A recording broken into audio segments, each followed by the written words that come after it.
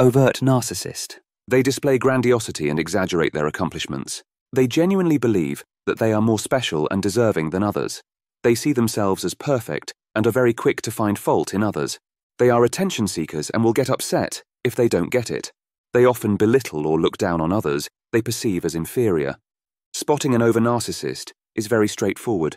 They dominate conversations and often talk about their own achievements. They are visibly upset or offended if they are not the center of attention. They react poorly to criticism and may become hostile or even dismissive. Covert narcissist. They are also known as vulnerable narcissists. They tend to appear shy, reserved, and worried. They constantly compare themselves with others in terms of happiness, possessions, or relationships.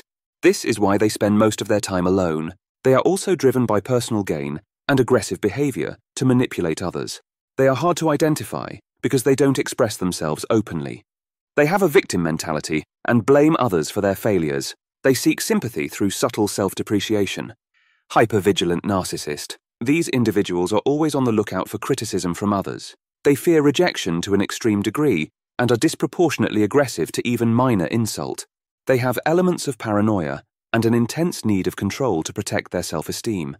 They believe that everyone is out to undermine them and take everything personally. They are very quick to overreact, conspire, and attack. While they may seem overly protective or just cautious, they often struggle with deep-seated insecurity and fear of failure.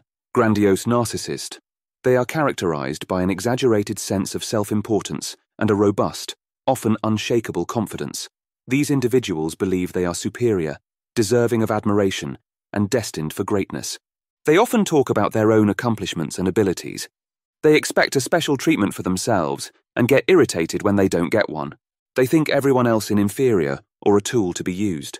They dominate conversations and seek positions of higher authority to validate their superiority.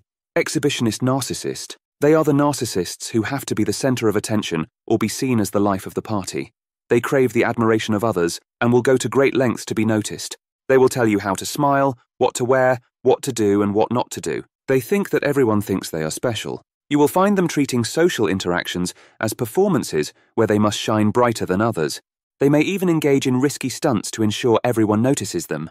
Sexual narcissist.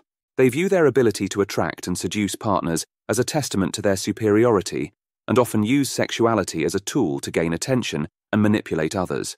They might be great at sex, but they lack emotional connection and empathy towards their partners. More likely, they treat their sexual partners as an object. You can see them bragging about their sexual encounters and are overly flirtatious in social settings. They are very likely to cheat on their partners in the pursuit of sexual attention. Vindictive narcissist.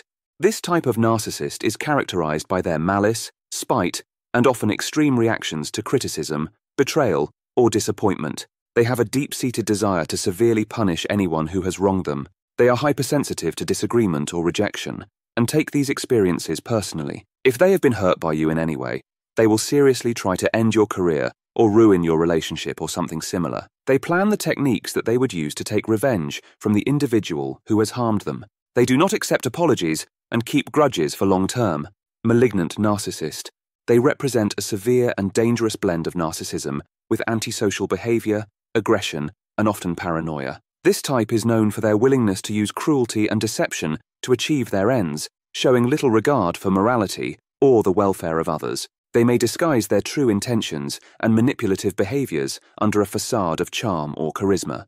Their actions are usually aimed at gaining power or control, and are carried out with a calculated, ruthless efficiency. Antagonistic narcissist. They thrive on conflict and competition, seeing interactions as opportunities to assert dominance over others. This type actively seeks to provoke and belittle others to maintain their sense of superiority. They enjoy provoking others and use sarcasm and criticism as common tools. They lack the charm of other narcissistic types and instead display the more unappealing traits of entitlement, arrogance, lack of empathy, and disregard for others' well-being. Somatic narcissist. They focus primarily on their body, physical appearance, and sexual conquests as the primary sources of their self-worth. They view their attractiveness and physical abilities as key indicators of their superiority and often use them to gain attention and admiration from others. They tend to obsess over their appearance and criticize the appearance of others, demonstrating underlying insecurity and low self-esteem. They spend a significant amount of time and resources on their looks gym memberships, and fashion. Their conversations often revolve around topics of diet, exercise, beauty, or sexual adventures. They react defensively or with irritation if they perceive any threat to their image or attractiveness. They tend to evaluate others based on physical appearance and are quick to make superficial judgments. They use charm and seduction to win over others and often see relationships as trophies or achievements. Cerebral narcissist. They derive their sense of superiority from their intelligence, academic achievements, or intellectual pursuits. They pride themselves on being the smartest in the room and use their mental acumen to garner respect and admiration from others. They look down on those they perceive as intellectually inferior. They dominate conversations, steering them towards their areas of expertise and often using complex jargon to confuse or impress others. They are quick to dismiss opinions or ideas that they deem intellectually inferior. They may show little interest in topics or activities that do not stimulate their intellect or enhance their reputation as a thinker. They rarely show genuine interest in the personal lives or emotional states of others, focusing instead on academic, professional, or theoretical discussions. Spiritual narcissist. They use their spirituality or religious beliefs to assert superiority and manipulate others.